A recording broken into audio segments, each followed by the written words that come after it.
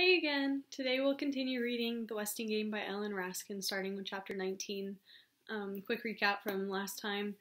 A third bomb went off at Angela's bridal shower as she was opening gifts, and she was hurt and is now in the hospital, but is mostly okay. I think she had a scratch on her face, but for the most part she didn't have any major injuries. And Grace and Mr. Who are convinced that the lawyer, Ed Plum, is the murderer because of something that they did with their clues. And Theo is convinced that Otis Amber is the bomber because of something that he figured out with his clues. Sidel thinks that Angela is the bomber because of something she heard Turtle say to Angela when she came to visit Angela in the hospital. And Dr. Deer thinks that he has found a doctor who can help Chris with his condition. And they are all supposed to return to the Westing estate on Saturday night for, I guess, another gathering of the will reading or more clues being revealed or something like that, the next stage of the game. So let's continue to chapter 19. Chapter 19, Odd Relatives. Thursday was a sunny day, a glorious day. The autumn air was crisp and clear. None of the heirs noticed. WPP crossed the tape at $44, $44.50, $46. $46 a share. Oh my. Don't sell until I give the word, Baba, Alice Turtle had said. Baba. The dressmaker smiled at her new name and eased back in the chair, but not for long. WPP 48 and a fourth. Oh my, oh my. Flora Bombach bit her thumbnail to the quick. If only the child was here. The child was being examined by the school nurse, having been caught again with her radio plugged in her ear. Turtle blamed her misbehavior on a toothache. The only thing that soothes the horrendous pain is listening to music. You should see a dentist, the nurse said. I have an appointment next week, Turtle lied. Can I go home now? The pain is truly unbearable. No. The nurse packed the tooth with foul-tasting cotton and sent her back to class. So every half hour, Turtle had to ask permission to go to the lavatory in order to keep up with the latest stock market reports. Bladder infection, she explained. Crow polished Mrs. Wexler's silver teapot with a Westing disposable diaper for the third time. 2 more days, the day after next. It was too painful going to that house, but Otis said she must, to collect her due. It was her penance to go back, not her due. Blessed is he who expects nothing. Boom! Just a warning to keep doors locked, the delivery boy said, dumping a carton of Westing paper products on the kitchen floor. You know, Crow, old pal, I think I figured out who the bomber is. Crow stiffened as she stared at her distorted reflection in the shining silver. Who? That's right, Otis Amber said. James Shin Hu. He wanted to put the coffee shop out of business, right? Then he had to bomb his own restaurant so no one would suspect him, right? And he catered the Wexler party. Nobody would notice if the caterer brought in an extra box along with the food, right? James Shin Hu was the bomber. Crow's hands trembled, her face blotched with hate. That beautiful, innocent angel reborn. Sandy said her face will be scarred for life. James Shin Hu, beware, vengeance shall be mine. The judge rearranged her docket in order to have these last days free. Leave it to Sam Westing to interfere with her work. Sandy turned to his next entry. It's an interesting one. Crow. Bertha Erica Crow. Age 57. Mother died at childbirth. Raised by father. Deceased. Education. 1 year of high school. Married at 16. Divorced at 40. Ex-husband's name, Wendy Windklopple. Hospital records. Problems related to chronic alcoholism. Police record. 3 arrests for vagrancy. Gave up drinking when she took up religion. Started the Good Salvation soup kitchen on Skid Row. Works as a cleaning woman in Sunset Towers. Lives in maid's apartment on the 4th floor. Westing connection? ? Yes, it is interesting, Judge Florida replied, but it hardly tells us what we want to know. You've got a customer, Jake Wexler pointed a spare rib at the black-clad figure standing at the restaurant door. Must be a bill collector, Who said, frowning over his account book. Grace looked up, saw it was only the cleaning woman, and returned to the sports photographs she was sorting. A dozen or so a dozen or more superstars would be framed and hung on one wall of Who's On First. Come on over and join us, Jake shouted. Limping to their table, Crow heard Mrs. Wexler click her tongue. Sinful woman, she'll go to hell with her pride and her covetousness, and take that butcher of a husband with her. And that one, the fat one, the glutton, the bomber, the mutilator of innocent children. Maybe she is a customer, who thought, recognizing the face clenched in righteous anger as that of a diner not being served fast enough. He rose and pulled a chair out for Crow. My wife will be serving a Chinese tea lunch shortly. Madame Hu placed a variety of dumplings on the table, giggled at Jake, and ran back to the kitchen. That tittering Madame Hu was a beautiful woman, and quite young. Grace, casting a suspicious eye on her husband, was suddenly seized by a surge of gnawing jealousy. Maybe it was just the fried dumpling. Madame Hu returned to pour the tea. Jake patted her hand. Good, Grace noticed. She's clutching her stomach, about time she felt jealous. The podiatrist turned his smile to Crow. Nothing wrong with your appetite, I'm happy to see. Nothing is wrong with my mouth, the cleaning woman replied, looking down at her plate. It's my feet that hurt. That corn you cut out didn't heal yet. I got a callus on the sole of my left foot, and my ingrown toenail is growing in again. Grace clasped a hand over her mouth and ran out of the restaurant. Mr. Hu headed for the kitchen. Your trouble comes from years of wearing the wrong kinds of shoes, Jake lectured. Crow wasn't listening. James Shin Hu, the bomber, was coming back. He had something in his hand. Here, Crow, try these. I invented them myself. Paper inner soles. They'll make you feel like you're floating on air. It's tough standing on your feet all day. Here, take them. Crow examined the 2 pads of spongy folded paper. How much? Nothing. Compliments of the house. Still suspicious, Crow slipped the inner soles into her shoes and tried walking. What a blessed relief.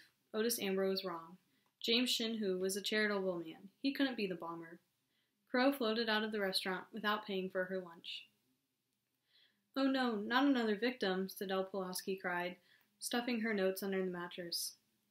The nurse wheeled Chris next to Angela's bed and explained that the boy was being tested for a new medication. Are you all right? She asked, bending over the squirming patient. Chris was trying to remove a blank, sealed envelope from his bathrobe pocket. He knew his brother had a crush on Angela. He figured Theo must have sneaked upstairs in the wrong bathrobe to slip this letter under Angela's door, then remembered she was in the hospital and was too shy to give it to her in person. Look at that smile, Sidel claimed. From Theo, he said. Chris hoped to watch Angela read the love letter, but the nurse insisted he return to his room. Bye-bye, good luck, Sidel called. Angela waved a bandaged hand. Mountain, Chris replied. From Turtle. Serves her right from kicking his partner. Mountain, Angela thought. Turtle's MT stood for mountain, not empty, and the letter was not from Theo.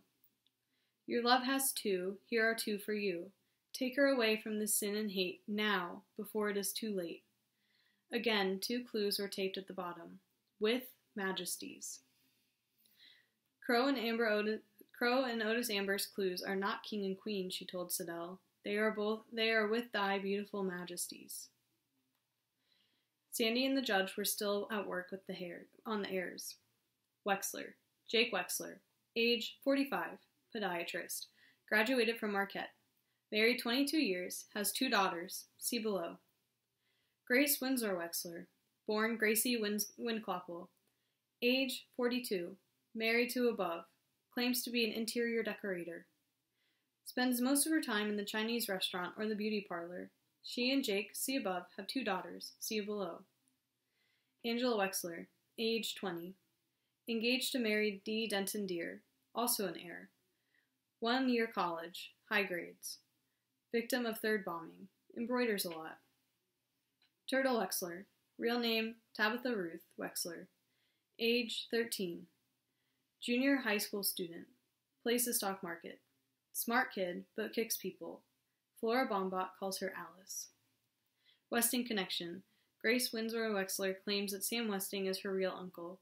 Angela looks like Violet Westing. So does Grace in a way, except she's older.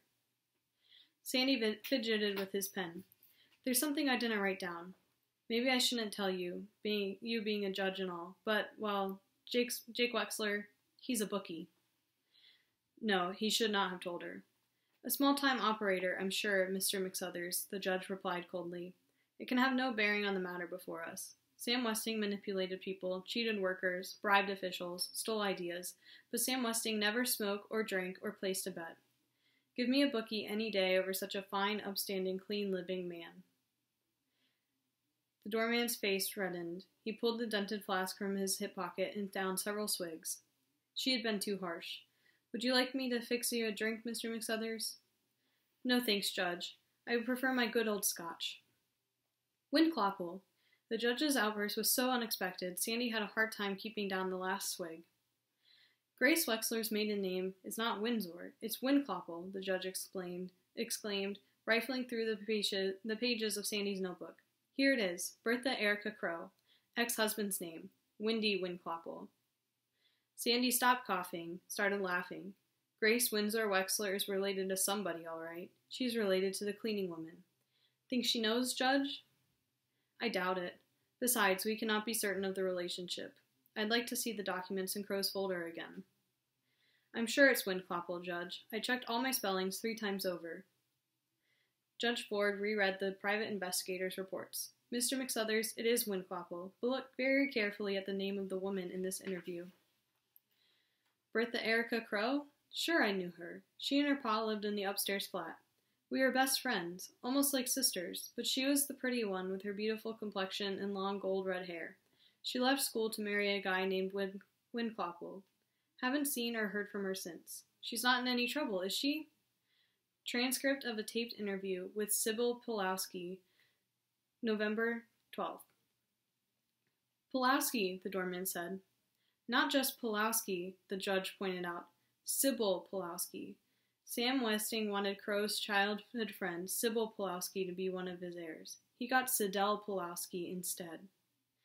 Gee, Judge, I never noticed that. Boy, am I dumb. What does it mean? Mr. McSuthers, is that Sam Westing made his first mistake. Chapter 20. Confessions.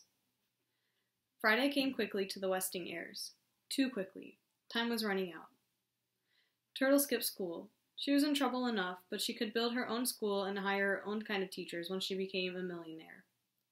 In spite of having Turtle at her side, Flora Baumbach still stared at the ever-changing, endless tape from the edge of the chair, chewed what remained of her fingernails, and uttered an "oh my" each time WPP went by. At 2 o'clock, Westing Paper Products sold at $52 a share, its highest price in 15 years. Now, Baba, sell! Doug Hu had a legitimate excuse from classes. Tomorrow was the big track meet. He jogged, he sprinted, he ran at full speed, not on the track, but on the trail of Otis Amber. Back and forth from the shopping center to Sunset Towers, again and again and again, and, hey, this is a new direction. Otis Amber parked his delivery bike in front of a rooming house and went inside. Doug waited, hidden in a doorway across the street, and waited. People came and went, but no Otis Amber. Doug jogged up and down the block for 2 hours. Still no sign of Otis Amber. Doug was cold and hungry, but at least his feet didn't hurt anymore. Last night when he asked Doc Wexler about the blisters, the podiatrist told him to see his father. His father, of all people. But those paper intersoles really worked. At 5 o'clock, Otis Amber skipped out of the rooming house, hopped on his bicycle, and returned to Sunset Towers empty-handed. Doug's assignment was over. Well, almost over. Where was Theo? Theo was being patched up in the hospital emergency room after a slight miscalculation in his solution experiment. Fortunately, no one else was around and the lab blew up. You like playing with explosives, kid? The bomb squad detective asked. Accidents in high school chemistry were not unusual, but this student lived in Sunset Towers. I was experimenting on chemical fertilizers, Theo replied, wincing as the doctor probed his shoulder for a glass shard. The first bomb went off in your folks' coffee shop, right? Your mother and father work you pretty hard, don't they? They work harder than I do. Why all the fireworks? Why all the questions? Your captain said that the Sunset Towers explosions were just fireworks. Sure they were, but bombers have a funny habit of going in for bigger and better bangs, until they get caught. Theo had an alibi. He was nowhere near that Wexler apartment that day the third bomb went off. The detective grunted a warning about careless chemistry, but Theo had already learned his lesson. Ouch. At last, the coffee shop owner himself delivered up the order. The judge came right to the point. Mr. Theodorakis, tell me about your relationship with Violet Westing. I have reason to believe a life is in danger, or I would not ask. It was a question he had expected. I grew up in Westington, where my father was a factory foreman. Violet Westing and I were what you'd call childhood sweethearts. We planned to get married someday, when I could afford it, but her mother broke us up. She wanted Violet to marry somebody important. The judge had to interrupt. Her mother? Are you saying it was Mrs. Westing who arranged the marriage, not Sam Westing? George Theodorakis nodded. That's right. Sam Westing tried to involve Violet in his business.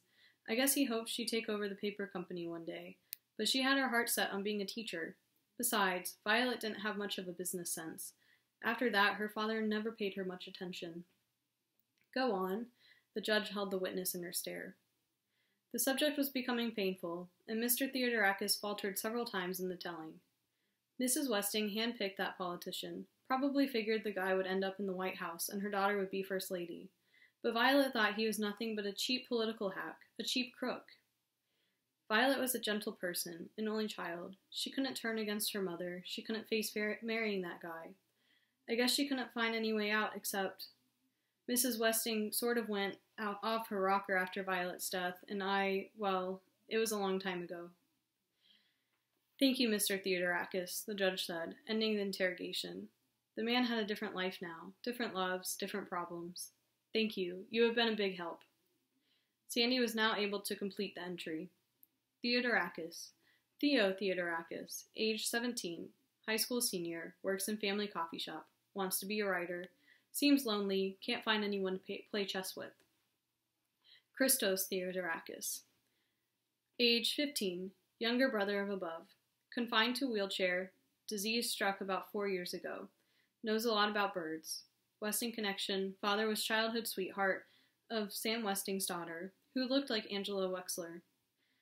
Mrs. Westing broke up the affair. She wanted her daughter to marry somebody else, but Violet Westing killed herself before the wedding. Neither parents of above are heirs. I hear the new medicine they're trying out on Chris is doing some good, Sandy reported, but the poor kid needs more help than medicine. He's real smart, you know. Chris could have a real future, be a scientist or a professor even, but it will take a pile of money, more money than his folks could ever make to put him through college with a handicap like that. The parents interest me more, the judge said. Why are they not heirs? Sandy had some thought on that too. Maybe Sam Westing didn't want to embarrass George Theodorakis, him being married and all. Or maybe Westing figured he'd be too busy with his coffee shop to stay in the game. Or maybe Westing blamed him for his daughter's death, figuring they should have eloped. No, if Sam Westing blamed Mr. Theodorakis, he would have made him an heir in this miserable game, the judge replied. There are too many maybes here, which is what Sam Westing planned.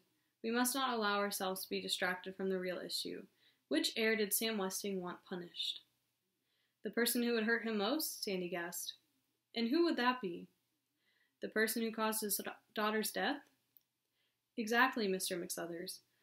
Sam Westing plotted against the person he held responsible for his daughter's suicide, the person who forced Violet Westing to marry a man she loathed. Mrs. Westing? But that's not possible, Judge. Mrs. Westing is not one of the heirs. I think she is, Mr. McSuthers. The former wife of Sam Westing must be one of the heirs.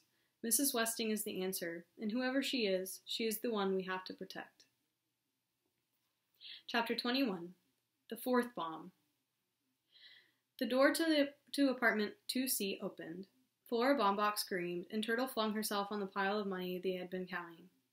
It was Theo, not the thief. Can I borrow your bike for a few hours? It's very important. Theo was not a runner like Doug, who was fuming about his being so late. He needed the bicycle to follow Otis Amber, right now. Turtle stared at him in stony silence. I didn't make that sign in the elevator. Besides, you already kicked me for it. Please, Turtle. She still wouldn't answer, punk kid. I had a long talk with the police today, but I refused to tell them who the bomber was. What's that supposed to mean? What does she think it means? It means that he and everybody else knows that Turtle is the bomber. Never mind. Can I have your bike or not? Why do you want it? Theo ground his teeth. Take it easy. Anger won't help any more than the blackmail did. Try being a good guy. I saw Angela in the hospital today. She sends her regards. What's that supposed to mean? You let me have that bike, Turtle Wexler, or else. Turtle did not have to ask what or else meant. Police, Bomber, Angela. But how did Theo find out? Here, she threw the padlock key across the room and waited for him to rush out before she let go of the money. He's such a nice boy, Flora Baumbach remarked. Sure, Turtle replied, dialing the phone number of the hospital. Angela Wexler, room 325. Room 325 is not accepting any calls. Turtle hung up the phone. If Theo knew, others knew. Angela had set off those fireworks, wanting to get caught, but it was different now.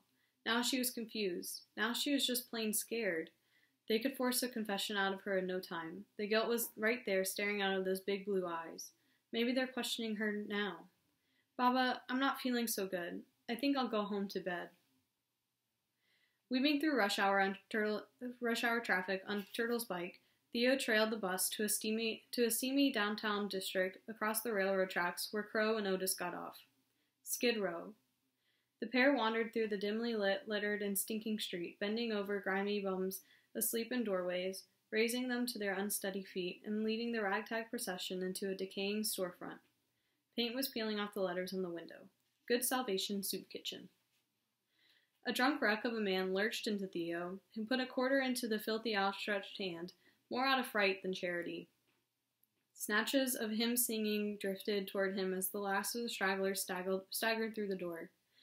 Theo crossed the narrow street and pressed his nose against the steamy soup kitchen window. Rows of wretched souls sat hunched on wooden benches. Crow stood before them in her neat black dress, her hands raised towards the crumbling ceiling. Behind her, Otis Amber stirred a boiling mess in a big iron pot. Theo pedaled back to Sunset Towers at a furious pace. Whatever brought Crow and Otis Amber to these lower depths was none of his business. He hated himself for spying. He hated Sam Westing and his dirty money and his dirty game. Theo felt as dirty as the derelicts he spied on. Dirtier. The judge thought they had finished with the heirs. Not quite, the doorman said. McSuthers. Alexander McSuthers. Called Sandy. Age 65. Born Edinburgh, Scotland. Immigrated to Wisconsin, age 3. Education, 8th grade. Jobs, mill worker, union organizer, prize fighter, doorman. Married, 6 children, 2 grandchildren. Westing connection. Worked in Westing paper plant 20 years. Fired by Sam Westing himself for trying to organize the workers. No pension. Sandy turned to a blank page, pushed his taped glasses up to the broken bridge of his nose, and looked at the judge. Name? It had not seemed sporting to investigate one's own partner, but McSuthers was right. This was a Westing game. Of course, she had kept some facts from him about the other heirs, but only because she did not trust his blabbering.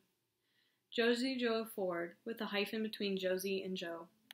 Age? 42. Education, Columbia. Law degree, Harvard.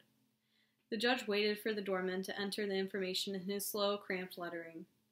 He had to be meticulous in order to prove he was better than his 8th grade education. It's a pity he had not gone further. He was quite a clever man. Jobs? Assistant District Attorney. Judge, Family Court, State Supreme Court, Appellate Division. Appellate has 2 P's and 2 L's. Never married, no children. Westing connection? The judge paused, then spoke so rapidly Sandy had to stop taking notes. My mother was a servant in the Westing household. My father worked for the railroad and was the gardener on his days off. You mean you lived in the Westing house? Sandy asked with obvious surprise. You knew the Westings? I barely saw Mrs. Westing.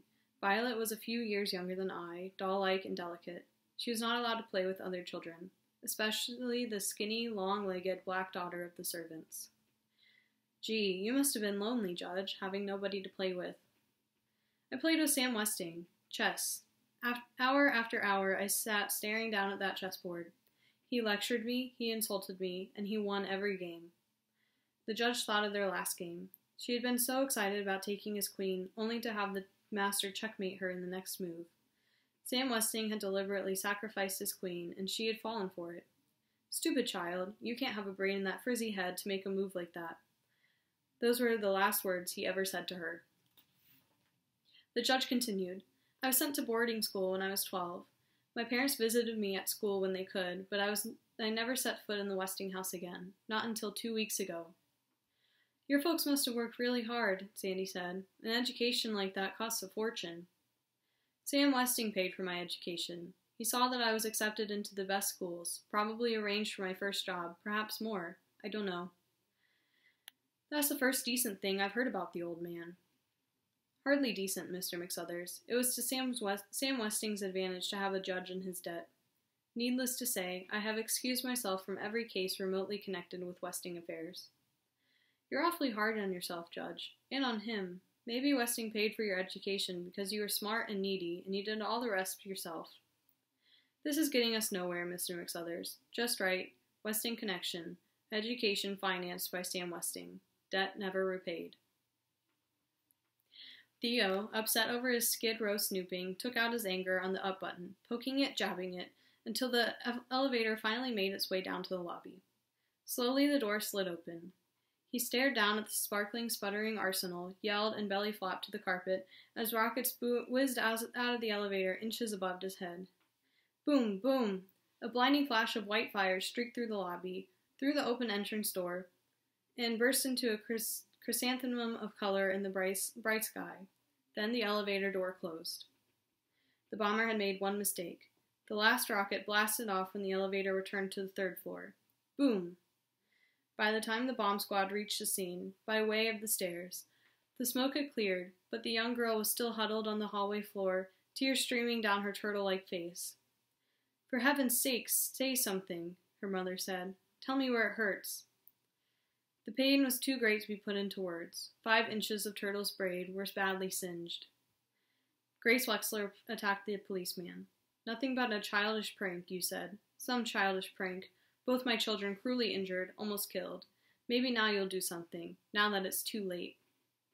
Unshaken by the mother's anger, the policeman held up the sign that had been taped to the elevator wall. The bomber strikes again. On the reverse side was a handwritten composition, How I Spent My Summer Vacation by Turtle Wexler. Grace grabbed the theme and shook it at her daughter, who was being rocked in Flora Baumbach's arms. Somebody stole this from you, didn't they, Turtle? You couldn't have done such an awful thing. Not to Angela, not to your own sister. Could you, Turtle? Could you? I want to see a lawyer, Turtle replied. The bomb squad, faced with 6 hours overtime filling out forms and delivering the delinquent to a juvenile detention facility, decided it was best for all concerned to escort the prisoner to apartment 4D and place her in the custody of Judge Ford. Judge Ford put on her black robe and seated herself behind the desk. Before her stood a downcast child looking very sad and very sorry. Not at all like the turtle she knew. You surprised me, Turtle Wexler. I thought you were too smart to commit such a dangerous, destructive, and stupid act. Yes, ma'am. Why did you do it, Turtle? To hurt someone? To get even with someone? No, ma'am. Of course not. Turtle kicked shins. She was not the type to bottle up her anger. You do understand that a child would not receive as harsh a penalty as an adult would? That there would be no permanent criminal record? Yes, ma'am. No, ma'am. She was protecting someone. She had set off the fireworks in the elevator to divert suspicion from the real bomber. But who was the real bomber? Nothing to do but drag it out of her, name by name, starting with the least likely. Are you protecting Angela? No. The judge was astounded by the excited response. Angela could not be the bomber. Not that sweet, pretty thing. Thing? Is that how she regarded that young woman? As a thing? And what had she ever said to her except, I hear you're getting married, Angela, or how pretty you look, Angela? Had anyone asked her about her ideas, her hopes, her plans? If I had been treated like that, I would have used dynamite, not fireworks. No, I would have just walked out and kept right on going. But Angela was different. What a senseless thing to do, the judge said aloud. Yes, ma'am. Turtle stared down at the carpet, wondering if she had given Angela away. Judge Ford rose and placed an arm around Turtle's bony shoulders. She had never wished for a sister until this moment. Turtle, will you give me your word that you will never play with fireworks again? Yes, ma'am. While we're at it, do you have anything else to confess? Yes, ma'am. I was in the Westing house that night that Mr. Westing died. Good Lord, child. Sit down and tell me. Turtle began with the purple wave story, went on to the whisperings, the bedded down corpse, the dropped peanut butter and jelly sandwiches, and her mother's cross, and ended with the $24 she had won. Did either you or Doug Who call the police? No, ma'am, we were too scared. We just ran. Is that a crime? The judge said it was a criminal offense to conceal a murder. But Mr. Westing didn't look murdered, Turtle argued. He looked asleep, like he did in the coffin. He looked like a wax dummy. A wax dummy? Now Turtle was the one surprised by the excited response. The judge thinks it might have been a real wax dummy, not a corpse at all. Then what happened to Sam Westing? The judge regained her composure. Not reporting a dead body is a violation of the health code, but I wouldn't worry about it. Is there anything else, Turtle? Yes, ma'am, Turtle replied, glancing at the portable bar. Could I have a little bourbon? What? Just a little, on a piece of cotton to put in my cavity. My tooth hurts something awful. Relieved at not having a juvenile alcoholic on her hands, Judge Ford prepared the home remedy. Is that better? Good. You may go home now. Home meant going to Baba. Baba loved her no matter what, and Turtle didn't care if the others thought she was the bomber, except Sandy. He was walking toward her right now, walking his bouncy walk, but not smiling. Sandy disappointed in her. He thinks she heard her own sister. He doesn't want to be friends anymore. How's my girl? Sandy said, cupping his hand under her chin and lifting her head.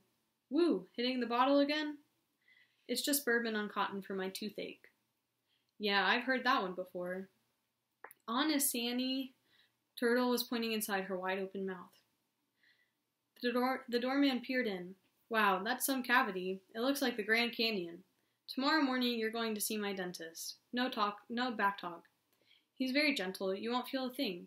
Promise you'll go? Turtle nodded. Sandy smiled. Good, then down to business. My wife's having a birthday tomorrow. I thought one of your gorgeous striped candles would make a swell present. There's only one candle left, Turtle replied. It's the best of the lot. 6 super colors. I spent a lot of time making it. That's why I wouldn't part with it. But since it's for your wife's birthday, Sandy, I'll let you have it for only $5, and I won't charge you sales tax.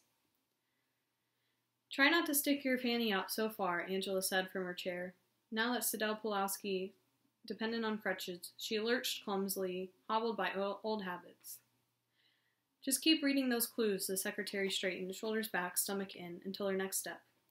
With their telephone switched off and contagious disease added to the no visitors sign, the bomb victims have privacy at last. Sidel had twice read the entire will aloud. Now Angela, her hands unbandaged, was reshuffling the collected clues. Grains, spacious, grace, good, hood, with beautiful majesties, from thy purple waves, on, no, mountain. Again, Sidel ordered, change them around and read either the word on or the word no. Both together are confusing. Good, spacious, grains, with, grace, on, thy, purple, mountain, hood, waves, from, majesties, beautiful. Shh! Someone was at the door. Angela picked up the note that was slipped underneath. My darling Angela, I guess the sign on the door means I should stay away too. I understand. We both need time to think things over. I'll wait. I love you, Denton. What does it say? What does it say? Sidel pressed, but Angela only read the postscript aloud. P.S. You have another admirer. Chris wants to give you and Miss Pulowski one of our clues. Flora Baumbach has seen it too. The word is plain. Like an airplane? Sidel asked. No, plain, like ordinary, like the wide open plains. Plains, grains. Quick, Angela, read the clues again. Good, hood, from, spacious, plain, grains, on, with, beautiful, waves, grace, thy, purple, mountain, majesties. That's it, Angela, we got it. Sidel could barely control her excitement. The will said, sing in praise of this generous land. The will said, may God guide thy gold refined. America, Angela, America. Purple mountain majesties, Angela. Whoopee! Unfortunately, Sidel Pulaski was close to the bed when she threw her crutches in the air. That's the end of chapter 21. We will continue with chapter 22 in the next video.